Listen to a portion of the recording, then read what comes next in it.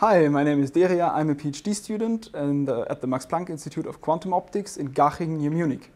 I work in the group of Professor Hensch, and today I'm going to show you the 1s/3s laboratory where we do precision spectroscopy on atomic hydrogen using the frequency comb spectroscopy technique, which was awarded a Nobel Prize in 2005. Please be aware that this is a 360 degrees video. So by clicking in the video and moving your mouse, you can actually look upwards and downwards and also swipe to the left and right. If you look to the left, you should see the door of our workshop. And if you look to the right, you should see a poster of our chair retreat. So now please follow me to the lab.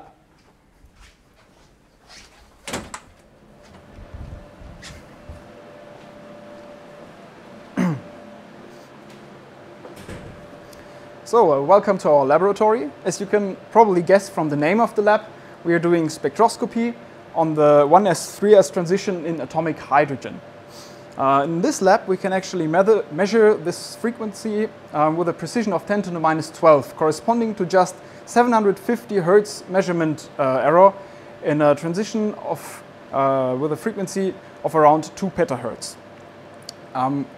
As the hydrogen atom is such a simple system, we can actually also calculate the transition frequencies to this accuracy and thereby compare our experimental results with theoretical predictions and test the theory of quantum electrodynamics.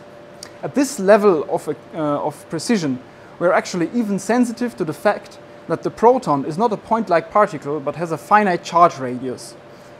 This finite expansion of the charge causes a tiny shift of the electron levels, which we can actually resolve in the measurement. And thereby, we can, by combining our measurement with other precision measurements at hydrogen, determine the radius of the proton. So let's have a look at our experiment.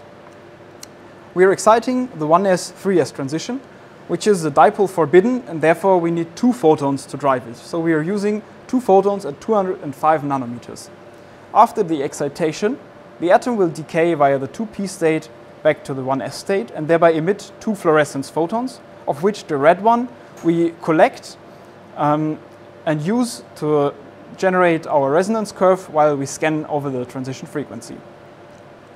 This is a sketch of our setup. So what we need is a frequency comb at 205 nanometers, and then we want to place atoms in the pulse collision volume between the 2 pulses.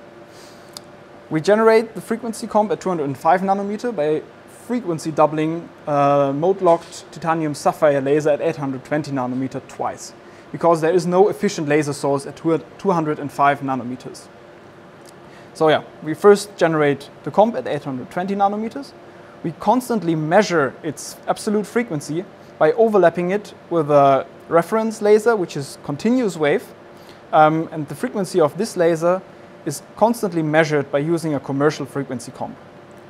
Then we frequency double our comb twice and then couple it into the final enhancement cavity where the spectroscopy takes place in the pulse collision volume. This part of our setup, where the reference laser is generated and locked to an ultra-stable cavity, is actually not in our lab but in a neighboring lab, and we are just getting this reference laser via a fiber cable. This mode-locked laser you can see over there. Then we have these 2 second harmonic generation stages, which are placed over there in the background. And here in the foreground, you can see a vacuum chamber with the final enhancement cavity where the spectroscopy takes place. So now please follow me to the beginning of our laser system.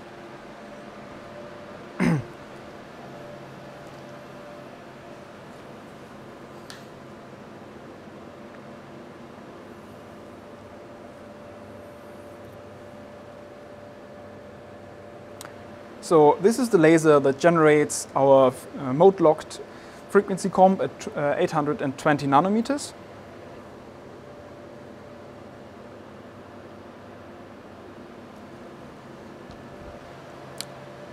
After the generation, a small part of the laser is coupled out and here coupled into a fiber, where it is actually overlapped with the reference laser coming from the other laboratory.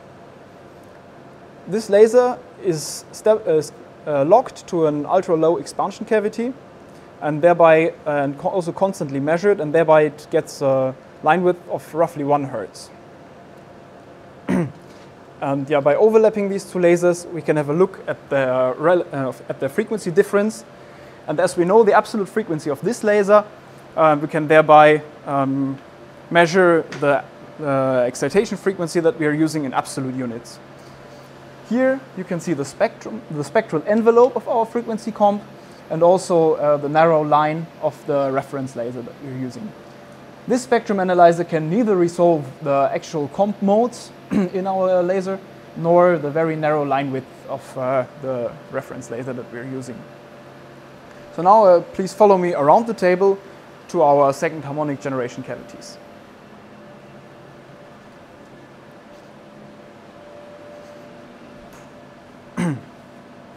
So here we convert the comp from 820 nanometers to 205 nanometers.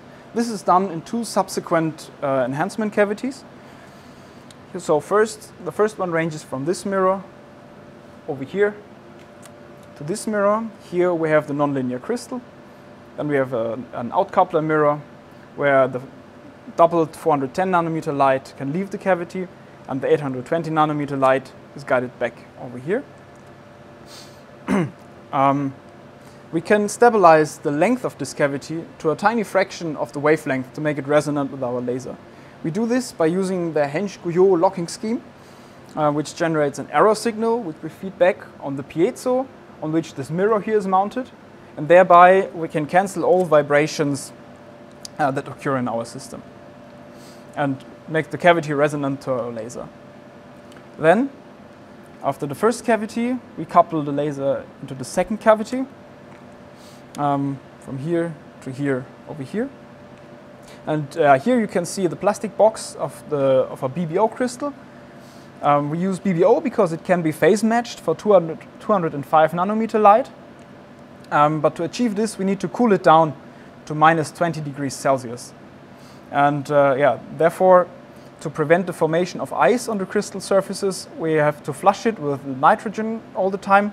And therefore, we have this plastic box around it to make sure that there is no air humidity close to the down-cooled crystal. After this, we have a frequency comp at 205 nanometers, which we then couple into the last enhancement cavity, which is actually in this vacuum chamber over here. So this is the first ingredient that we need for our experiment. The second one are hydrogen atoms. These we get from this hydrogen bottle, which we have here. In there are hydrogen molecules. They flow through these tubes and this valve with which we can control the flow of hydrogen to this radio frequency cavity. And inside this glass tube, we can apply a strong RF field, which rips apart the molecules and dissociates them into atoms. And these atoms are then guided into the vacuum chamber.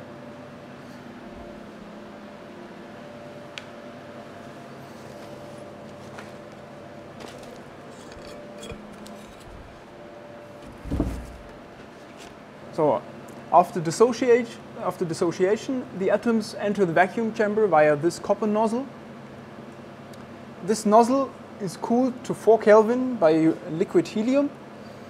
The atoms bounce around in the nozzle and thermalize, and then leave the nozzle through 2 tiny holes on both sides and propagate along the beamline until they reach the pulse collision volume, which is roughly over here. And usually we have a detector installed here, which couples the fluorescence light into optical fibers that guide the light out of the vacuum chamber on photomultiplier tubes. But today I have removed the detector so you can see the vacuum chamber better. But yeah, if you come now out of the vacuum chamber, you can have a look at the detector. This is our detector. As you can see, there are 4 ports to insert the fibers, which are these. We have tiny lenses on top of them to more efficiently couple the light into the fibers. And those fibers are looking at the very center of the pulse collision volume, which is inside these meshes. These meshes serve as a Faraday cage to shield the excitation region from stray electric fields. And we can also use them to deliberately apply an electric field to measure the DC Stark shift of our transition. Yeah, so this is all from my side. Thank you for watching the video. In case you have further questions or are interested in joining our group for a bachelor, master or PhD project, please feel free to contact us. You can find the website of our group in the video description. Thank you for watching and have a nice day.